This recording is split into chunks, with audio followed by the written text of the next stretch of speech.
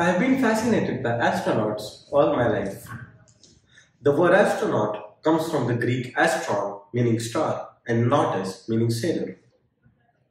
In April 1961, Vostok 1 circled Earth at 27,400 kilometers per hour, with the flight lasting 108 minutes. Yuri Gagarin's entry into space became a milestone for humanity. An astronaut, a star sailor, sailing in the endless sea of possibilities, a testimony of human curiosity, breaking the bonds of gravity and exploring the infinite. I am Shreenabh Agrawal, recipient of India's highest civilian honor for children, an ISEF finalist and a teen innovator. Today, I will be talking about the alchemy of innovation, the secret sauce of driving change in the world. I will explain the systematic process of doing research and developing the right personality for research. Our first element in this alchemy is curiosity. To be a great scientist or an innovator, you should have this most fundamental quality. Curiosity is the art of exploring, asking questions, being inquisitive. But what's really important is asking the right question and having an active desire to seek wisdom. This art has to be fostered in the young generation by the parents and teachers. When you look at the light bulb above you, you remember Thomas Alva Edison. When the telephone bell rings, you remember Alexander Graham Bell. Marie Curie was the first woman to win the Nobel Prize. When you see the blue sky, you think of Sir C.V. Raman.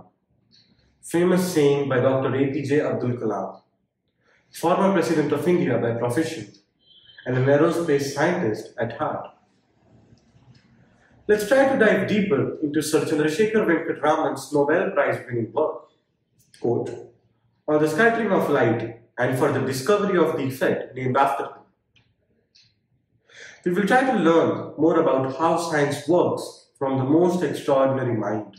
A voyage to Europe in the summer of 1921 gave me the opportunity of observing the wonderful blue opalescence of the Mediterranean Sea. Quote. That's the first step, observation. But of course this is something which people have observed before 1921 too. Still, people have failed to analyze the phenomenon due to the lack of curiosity, scientific temperament, and personality. So now the curious mind kicks in, asking the fundamental question, why is the ocean blue? Why is the sky blue? Then comes the second step, hypothesis. Quoting from Dr. C.V. Raman's Nobel lecture, delivered in the fall of 1930. It seemed not unlikely that the phenomenon owed its origin to the scattering of sunlight by the molecules of water. The unsettling mind couldn't rest. He began putting this theory to test via our third essential step, experimentation. His lab work started immediately upon his return to India in September 1921. It became his central theme of research in Calcutta upon return.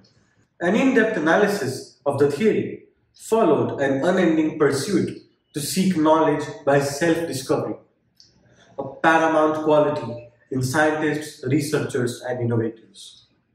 Quoting again from the Nobel lecture, it soon became evident, however, that the subject possessed a significance extending far beyond the special purpose for which the work was undertaken, and that it offered unlimited scope for research.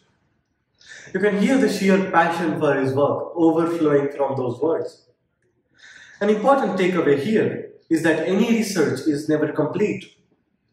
Hence, as he mentions, this theory, the Raman effect, opened new doors for research and science. While analyzing this exemplary work, we discussed the scientific method: observation, question, hypothesis, experiment, analysis, and conclusion. Mind you, this is not a linear process that ends at the conclusion. Instead, it is a cyclic one. One can have fascinating new observations by using the theory discussed in the research as a lens to look at the nature and life, which is the ultimate source of human inspiration. We now know that personality and attitude play a significant role in becoming a successful innovator when we return to our alchemy. Your curious nature deals with the first two steps, observation and question. But how does one go from question to hypothesis? How to think of possible explanations for physical phenomena and plausible solutions for real-world problems, seemingly out of nowhere. Due to my curious nature, I found myself in this situation a lot of times. I am stuck with a problem and I ask the teacher for a hint. The teacher writes a step that reduces the problem to a trivial form, and I am there staring in awe. My immediate next question to the teacher is, what is the motivation behind this step? The answer simply is experience. I found it particularly annoying initially, but slowly I realized you need to train your intuition, the sixth sense, by a lot of hard work, reading and listening to intellectual ideas. You need to teach it to think in the correct direction. The same concepts apply to being a successful innovator. Coming up with relevant hypotheses is an art. Moreover, science requires falsibility. That is, a theory must be capable of being tested and shown to be true or false. Therefore, to prime your brain to start thinking in the right direction, you must take the relevant science classes and courses. If you are a high school major, go for AP courses. Strive to get into the top schools and pursue your interest in science as a professional career. Many people say you can learn a lot more yourself from books and resources than a teacher can ever teach you. Sure.